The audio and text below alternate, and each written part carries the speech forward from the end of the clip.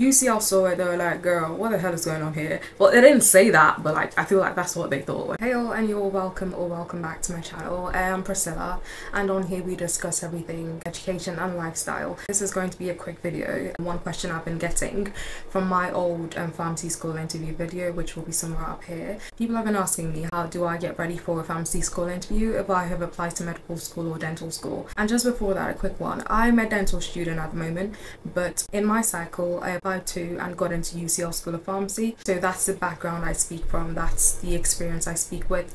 I have done and passed both the entry test, the UCL Pharmacy entry test, and the MPharm interview. So think about it. The first thing is they have invited you to pharmacy interview because they think you are a potential candidate for their pharmacy school. And one thing you also need to be aware of is that this is not a joke. You put pharmacy as your second choice, not because you just thought of putting that down. You might actually find yourself going to pharmacy school if you don't get into dentistry or if you don't get into medicine, okay? I know people who applied to medicine and or dentistry and had pharmacy as their second choice, and right now they're pharmacists. This could become your reality. You can find yourself actually going to pharmacy school. So all you should be thinking about is, how do I get myself into pharmacy school with this interview? I just wanted to make this clear. This is not a joke. Don't think you're going to turn up to your pharmacy interview without preparing. You just applied just because, and you just ended up getting an interview just because. I made sure that I prepared for my pharmacy interview just as much as I prepared for my dental school interview. They have invited you to interview because they've seen your personal statement and they think you are a potential fit for their school of pharmacy. This is a big thing. In my cycle and with UCL Pharmacy, with UCAS, you can only submit one personal statement. So I submitted my dental school personal statement. They read it and they knew, what is she talking about? Like, this is a dental school personal statement. And so they emailed me and asked me to send a dedicated personal statement for pharmacy. So in that case, I had two personal statements, one for dental school and one for UCL School of Pharmacy. I don't know if they still do that. I don't know if other universities do that, but I got the choice to do that, thank God. Get in the mind frame and start preparing as a pharmacy student, okay, or as a prospective pharmacy student. You're there to interview to become a pharmacist. That's it. In that moment, just totally forget that you've even applied to dental school or medical school. That's how you walk into the interview, and make sure that you present yourself in a good light that makes them want to offer you a spot. Because like I said, it's very, very much likely if you've applied that you might end up studying pharmacy. So again, this is not a joke. Don't walk in there thinking you're just gonna mess it up and walk out.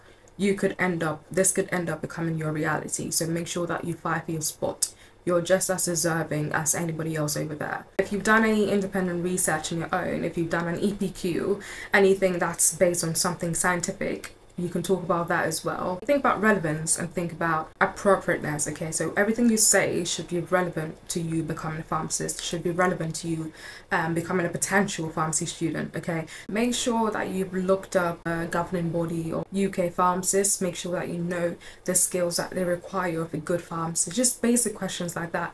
Why pharmacy? Sit back and think about why, and make some points about why you decided to put pharmacy as your second choice. Why do you think you would be a suitable candidate for pharmacy if you did get into it? Jot down a few transferable skills, so things like people skills, eye for detail, being empathetic. They're both healthcare majors. They're both things that are highly focused on science and on patient care. Think about the skills that you have that would make you suitable as a medical or dental student, and then rephrase them but in a way that would make you suitable as a pharmacist or as a pharmacy student, okay? These other qualities like teamwork, problem solving, good eye for detail. There's so many transferable skills that you can talk about, but like I said before, make sure that you're presenting your case as to why you would be a good pharmacy student. Unless they specifically ask you about your other options, there's no reason why you should have to, well, I see no reason why you should have to mention your application to medical or dental school.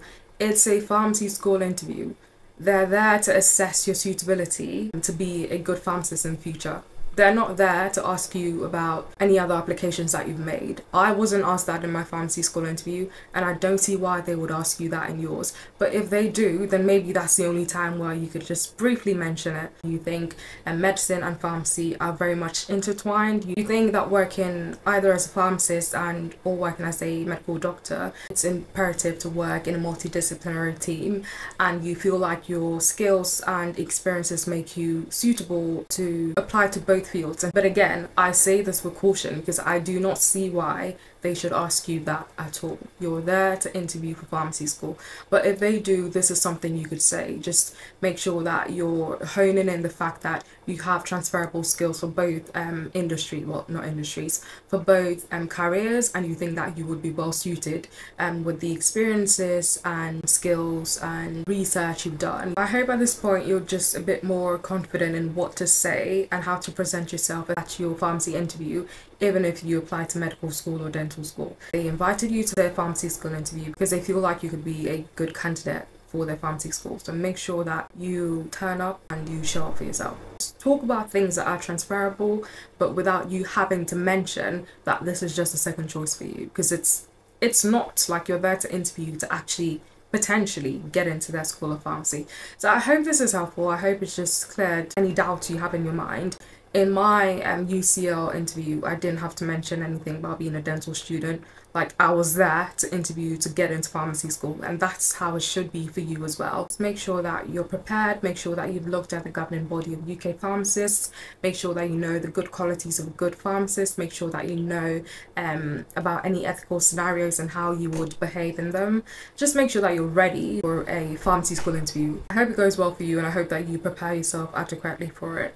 And yeah, if you have any questions, let me know. I'll be more than happy to run through them. And yeah, all the best, good luck, and get in.